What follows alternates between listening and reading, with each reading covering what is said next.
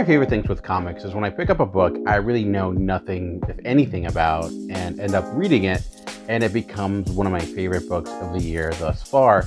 And that just happened. And it happened with this book, Seek You, A Journey Through American Loneliness by Christine Radich. Like a great documentary, this combines a personal tale along with a well-researched and crafted analyzation of a specific topic.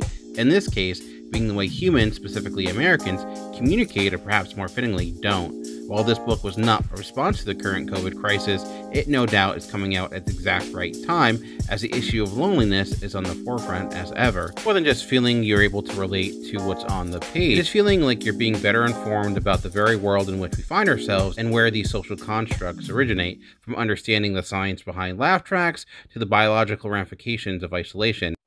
It is not only fascinating, it's always visually interesting. So if that intrigues you at all, check out Seek You at your local comic book store, or library.